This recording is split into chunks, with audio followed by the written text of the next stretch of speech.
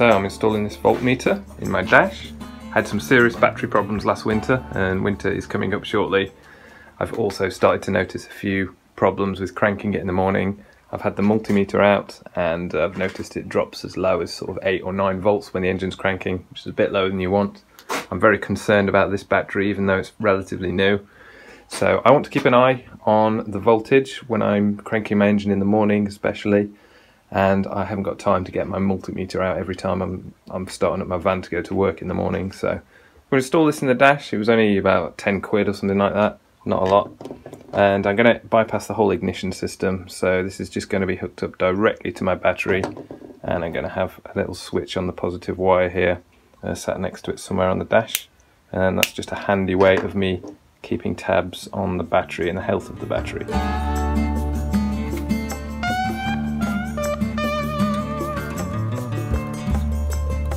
So for mounting these, there isn't really anywhere handy. This is 29mm, it's kind of designed to go in the same size as the cigarette lighter there, but I'm not sacrificing that because I use it all the time. So I'm thinking I'm going to get rid of this plate here. This is actually the power switch for the stereo here, because that's hooked up to the leisure battery. So what I'm going to do is take this switch out, and I've got some plywood. I'm going to cut a plate to the size of that roughly, and then I'm going to cut holes in it to house this and the switch for it, and the switch for the stereo as well. See if I can make it look nice.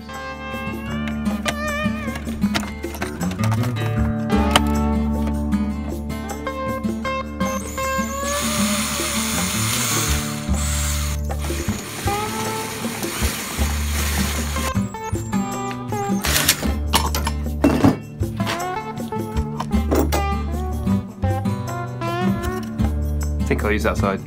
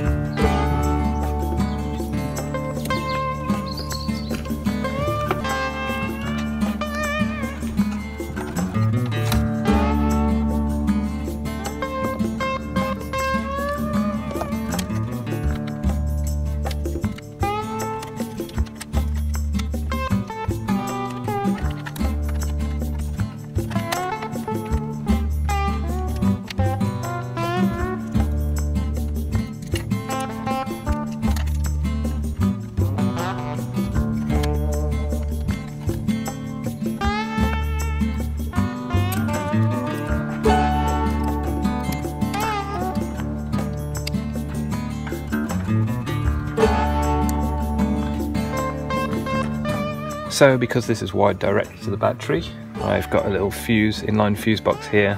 This sits on the positive wire as close to the battery as possible. This is going to keep us safe, and I'm putting a 5 amp fuse in here. The important thing is to make sure that the fuse is the weakest point in the whole circuit, so all of the wire is rated higher than 5 amps, which it is. So if there's a short circuit, this is going to be what pops. That's going to keep us safe, and that's going to prevent a fire. So that's the whole job really. We've got a positive and a negative that's fused there. That goes through the firewall of the vehicle, all the way into the dash, and it comes out here. So we've got the positive wire going straight into the switch here, and then we've got a loop wire connecting the switch to the positive on the voltmeter here. and then we've got the negative on the voltmeter going straight back to the battery. This negative could go anywhere to the chassis of the vehicle, but the battery seemed like the easiest option for me, to be honest. And this just sits in place. If I slot it in like that, it actually stays there really nicely, and I'm quite pleased with this. It looks nice, I think. And if we give it a test, you can see we've got 12.4 volts there. So that's good for the moment, but we need to crank the engine to test it properly. So if this drops below 10 volts when I'm cranking the engine, it's perhaps a sign that the battery is in not such good health.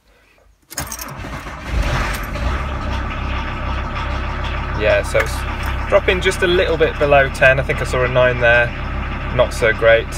The alternator is running at 13.8, which is all right, but I've got to keep an eye on that too.